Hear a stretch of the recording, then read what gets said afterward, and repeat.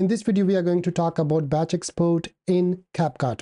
There are multiple methods in DaVinci Resolve and Premiere Pro, but in CapCut, there is no straightforward method to batch export multiple video clips on the same timelines or from the same sequence. Inside CapCut, there is a way to batch export multiple videos from the same sequence, but that needs a manual work. So don't blame me in the end that it doesn't work like DaVinci Resolve and Premiere Pro, but there is a method. So we're going to talk about two methods in this video. Let's dive in. Here are the videos. I bring them to my timeline and you can see there are 1, 2, 3, and 4 videos are here. And you can make multiple videos. You can split this part as well. How many clips you want, you can export. The one way is to you just export, then it doesn't work. It will combine all the videos and make it as a one video, one unit, and export it. So finish your editing, and these are 1, 2, 3, 4, 5 videos. And let's say I want to export only first, then second, then third, then fourth and fifth one, but individually as separate clips. So what you need to do, just go to delete and then export. Let's say this is video number 1, done.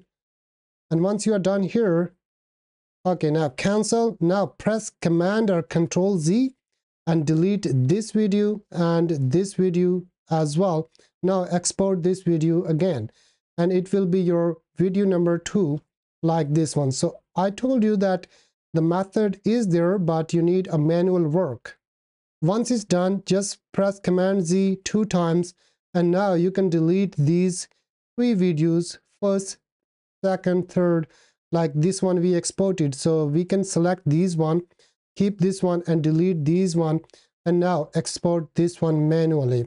So this is the method number 1 as I described earlier. Now go to the method number 2.